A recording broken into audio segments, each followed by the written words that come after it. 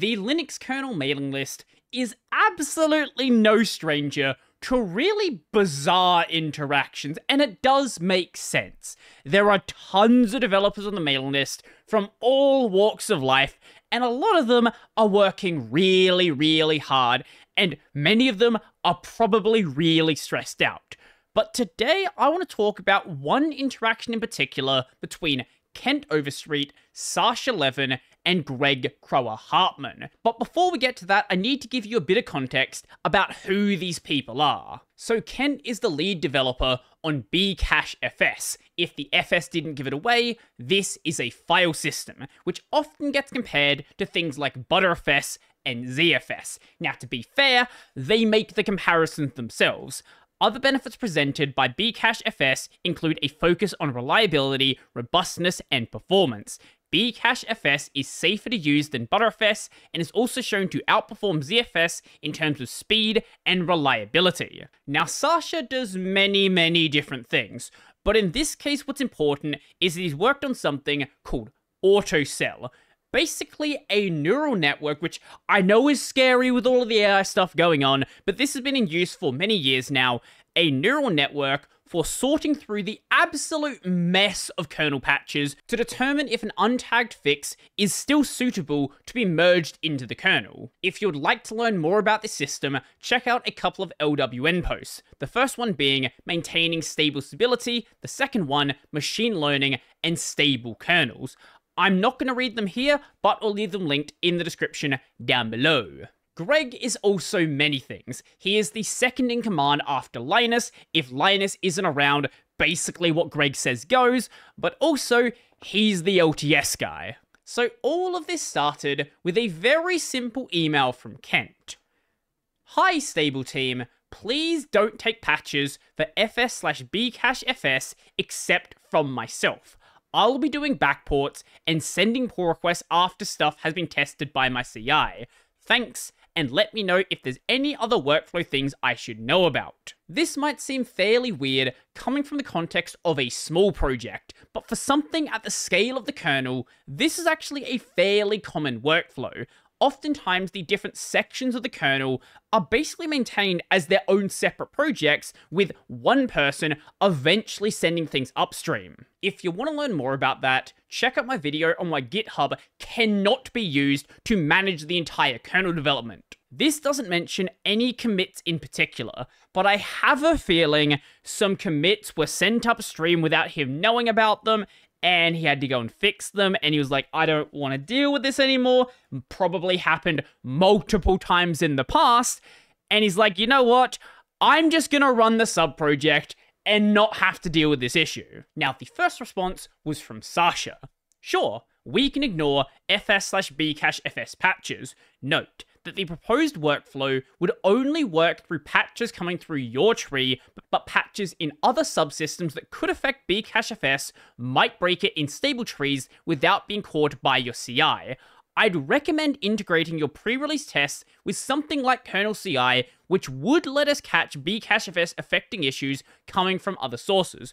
What more, if we do the above, we could in the future avoid special casing Bcache-FS. Now we'll get to this right here in a moment, but before we get to that, there was a separate reply chain started by Greg. Now done. As we can see over here, the ignore list has now been updated. We will ignore it for any fixes tags or AutoCell, but if you explicitly add a CC stable in the signed off by area, we will pick that up. This is going to cause you more work, but less for us. So thanks. That last email was on the 16th, and it seemed like from there, everything was good. The process was in place. All patches not from Kent for Bcache-FS were going to be ignored. Until the 20th, when a patch did get accepted, and Kent isn't the one who sent it. He wasn't too happy about this.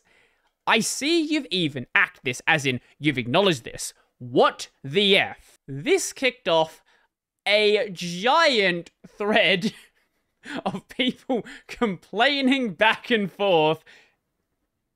Let's get started with it. However, that wasn't what he said that caused the thread. Greg replied with, accidents happen, you were copied on those patches. I'll go drop them now. Not a big deal. Thanks. And that should have been the end of the thread. And then Greg noticed something. Wait, why are you doing fixes with an empty tag in your commits like bcachefs fix missing bch2 class calls? That being this commit right here. Fixes has absolutely nothing after it.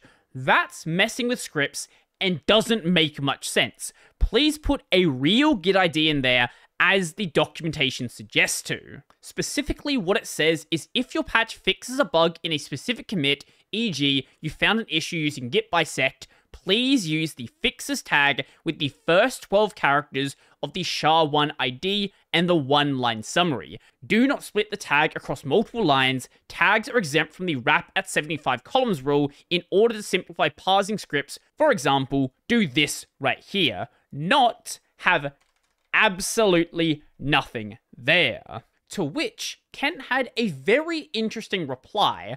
I don't agree with it in most cases, but here's what he said. There isn't always a clear-cut commit. When a regression was introduced, it might not have been a regression at all. I could dig and make something up, but that's slowing down your workflow. And I thought I was going to be handling all the stable backports for fs/bcachefs. So, besides the kinda snarky end comment here, basically what he's saying here is oftentimes the replication conditions for an issue aren't entirely clear. You might change between various different patches and see the issue get fixed and come back and get fixed and come back because you're not entirely sure on what's causing the issue to happen, but you still know a way to address the issue. A good example of this is some of the old Hyperland issues I had regarding portals. There are new portal-related issues, but the old ones oftentimes cause the portals to just not be opened when I open up OBS. And at some point, that just stopped happening. And I've spoken to Vaxry about it, and he doesn't know why it stopped happening. Eventually, he did a rewrite of the portals, and the problem just went away. So something changed with the way that he did it. But if you were to say specifically which commit caused the problem to happen in the first place, he doesn't really know. I completely understand what he's getting at from his perspective. However, Greg didn't want to hear any of it. Doesn't matter. Please do not put fake tags in commit messages like this. It hurts all of the people that parse commit logs. Just don't put a fixes tag at all, as the documentation states that after fixes, a commit ID belongs. Thanks, Greg kroah-hartman. Even if it does fix a bug, you don't need to include the commit ID. Including it is nice and makes it so things are very clearly linked together, but it is optional, which is especially important when there might be a large range of commits all related to the exact same bug, where different commits introduce different problems, but are all related to the exact same larger issue. Then Kent snapped back again. Then there's a gap, because I need a tag that I can stick in a commit message that says, this is a bug fix, I need to consider backporting later, and the way you want the fixes tag doesn't meet my needs. It meets the needs of thousands of other developers, but in this one specific instance, it can't be used.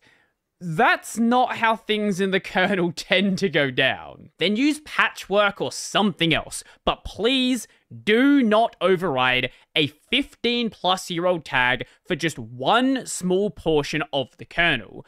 Or better yet, use fixes, tag with the commit ID you are fixing. That way, all other kernel workflows work properly with this file system. No need to be unique here. Now, for anyone who doesn't know, Patchwork is basically a external, commit management tool. It's used to just track what certain commits do, why they are here, all of this sort of stuff outside of the Git system. Kent's final comment for this part of the thread: stop trying to blame this on your scripts or the fixes tag. There's a real lack of communication there. You can't say you're going to do one thing and then do the complete opposite.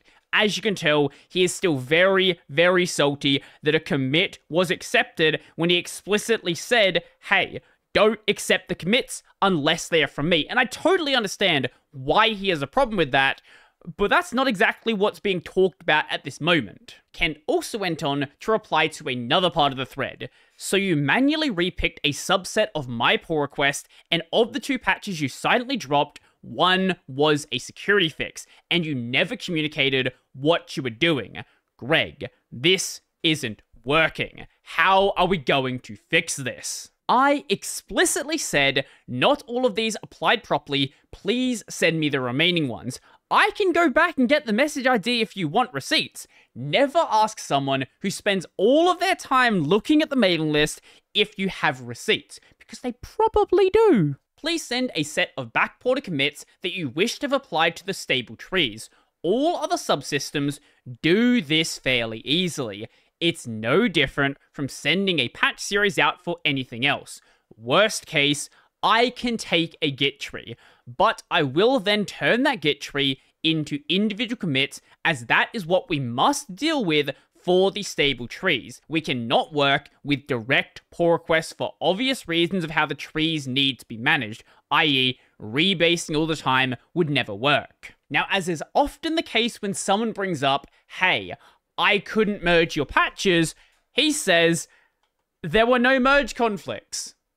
I don't know what Greg saw then if there were no merge conflicts, because clearly there were merge conflicts. And then once again went on about rebasing trees. Literally just after Greg explained why they have the system in place that they have in place. And Greg was clearly just done with this conversation, so he gave the best possible reply. Hi, this is the friendly email bot of the stable kernel team. I've detected that you are asking a question that has been discussed many times in the past. If you wish to contact the stable developers directly, please use their phone hotline, 1-800-382-5633, and then has this giant transcript explaining everything that's going on in a sort of text bot-like system. I have a feeling that this is not the first time he's posted this. If it is, this is psycho behavior. For anyone curious, 1-800-382-5633 is 1-800-F-OFF. The only reason this entire argument had to happen in the first place is because of scripts like the one made by Sasha. Is this really how you communicate with other humans? So what happened here is that my script apparently crashes on empty fixes annotations. It can deal with invalid commits, various combinations of SHA-1 and description, but apparently not with just nothing at all. And so I fixed my scripts. So hopefully this shouldn't happen again. But I'd ask for 2 things. Firstly, next time you should mail me, could you try and be more civil? Secondly, consider fixing your scripts. The documentation is pretty explicit as to how fixes tags are supposed to look like. Never forget that open source projects, even projects like the kernel, are just made by regular people. And sometimes regular people are having a bad day, and sometimes regular people just act in a way that isn't really that friendly. And this is one instance of that. It doesn't make him a bad person, but it is kind of funny, and I love that all of the communication with the kernel is completely public for everybody to read, because it makes you realize that if you want to get involved in the kernel, you probably can. On that note, we're done here. I'll leave all of the emails linked down below. There is a lot more after this that is kind of unrelated to the main point I wanted to get at here, but is still maybe worth a read. So, let me know your thoughts in the comment section down below. If you like the video, go like the video. And if you really like the video and you want to become one of these amazing people over here, check out the Patreon subscribes to LiberaPay linked in the description down below. That's going to be it for me, and I am the only person crazy enough to sit here and read emails and somehow make a video out of it.